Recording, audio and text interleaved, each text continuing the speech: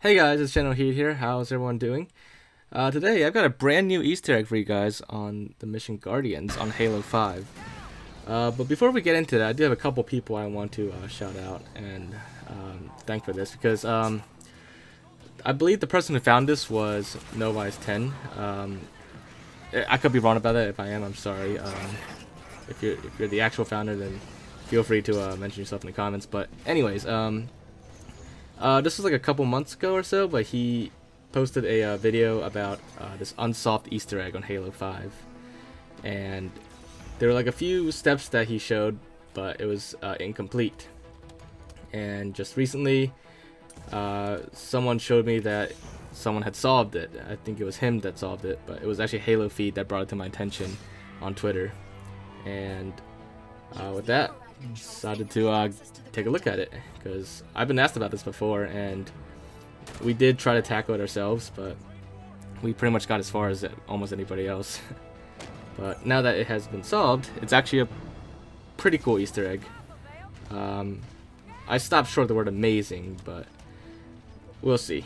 So all you have to do, as I talked a little bit longer than I should have, but you just had to hit the energy sword. With the energy sword, you have to hit that little data pad back up on that ledge there as Spartan lock, and then that'll spawn an elite here, and then you need to kill that elite pretty quickly.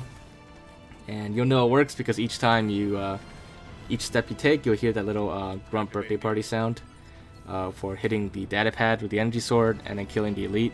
If you don't hear it, then it didn't work, and you just have to try again. And I forgot to mention, you also have to do this on heroic difficulty. But that's it. You can also do it on legendary, but I would not do it on legendary. That would just be torture.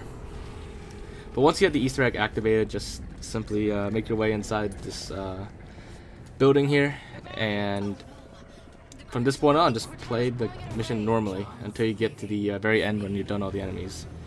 But do not go in the elevator when Exuberant tells you to. Instead, just wait for a little bit. And I'll suggest you stock up on explosive weapons and everything, but don't use them yet. Just keep them where they are. Keep them safe, because you're gonna need them. And some turrets would be nice too. And if you can, you could bring vehicles in here too. Having some vehicles would definitely help as well, especially like mantises or wraiths, because this is a pretty hard Easter egg at this part. But once you wait long enough after finishing that regular part of the mission, a bunch of knights will spawn in. These are knights that spawn in when you go on the elevator and they start shooting at you, but you're protected by the shield. But you can actually fight these knights instead of going on the elevator. But since we're on a higher difficulty, they're pretty challenging to fight, and there's a couple waves that you have to go through before you activate the actual Easter egg. Now, like I said, I highly recommend you save as many explosive weapons as you can, because that'll help you out on this.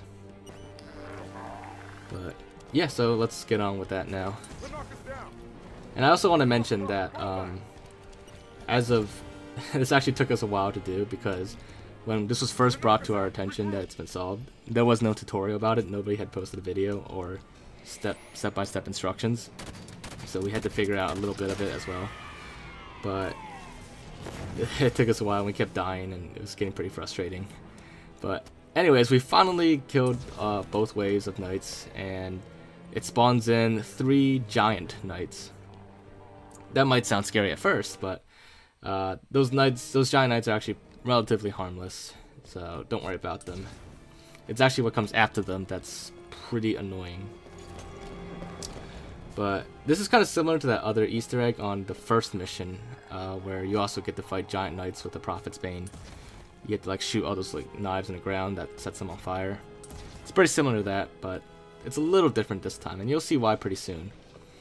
But for these giant knights, only kill 2 out of the 3. Don't kill the 3rd one just yet, because if you kill all 3, you'll be pretty overwhelmed pretty shortly. But let me just show you what happens now.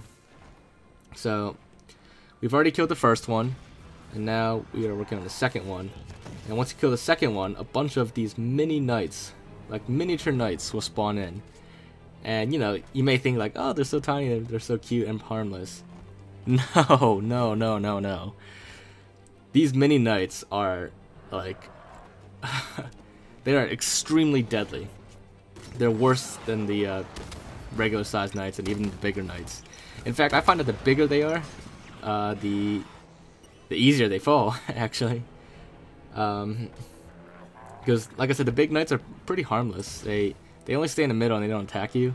And the regular knights, well, they're a bigger target. But these mini knights, they are really hard to shoot with precision weapons, and just a lot of them too. They swarm you. And on higher difficulties, they're very deadly because they still hold their regular weapons. Their weapons are still regular size, and they do the same damage.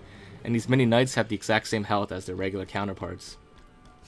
So that's why you want to try to save all your explosive weapons for this part. Because with the incineration cannon and the rocket launchers, shooting the mini knights, a lot of splash damage really gets them. Because precision weapons are pretty hard, unless you think you're that good at Halo that you can snipe a small moving target like that. But yeah, so now you see why you need these explosive weapons. Now once you clear up the mini knights, don't kill the big one just yet. Clear all the mini knights first, and then you can kill the big one, because once you kill the last big one, more mini knights spawn. And if you have too many mini knights, they can easily overwhelm you, and it's like pretty much impossible to kill all of them.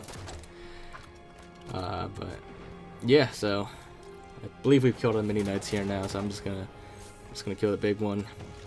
And as you can see, more just spawned in, and they all spawn in like grouped together. So if you catch them like at the right time, you can actually kill most of them, like we just did there.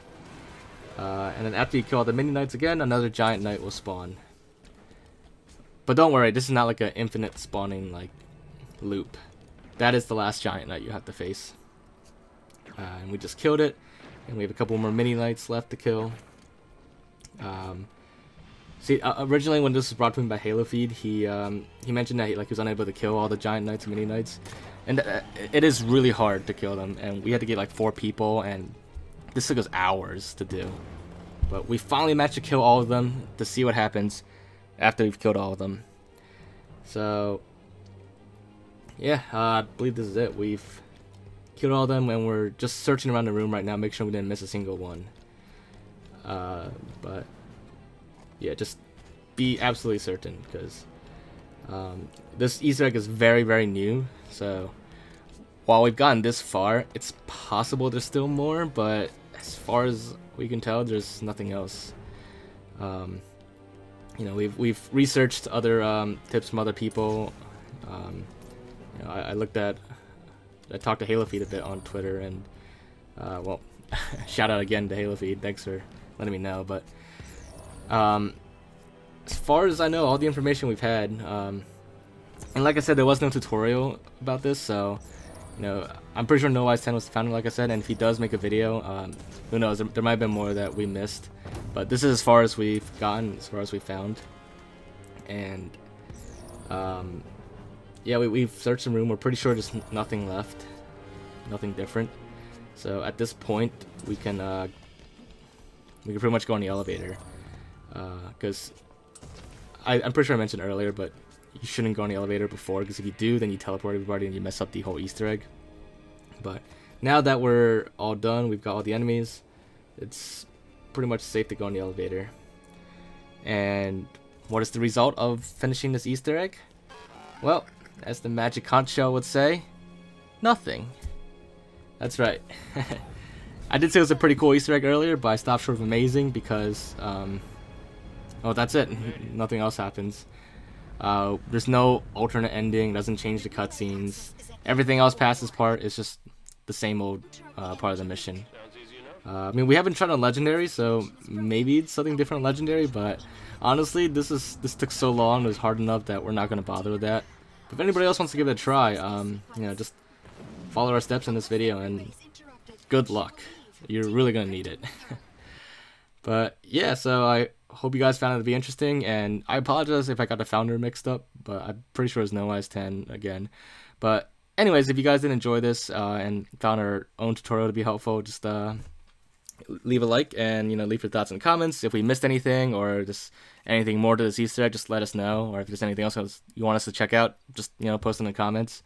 But other than that, make sure to subscribe if you haven't already, and I will see you guys next time.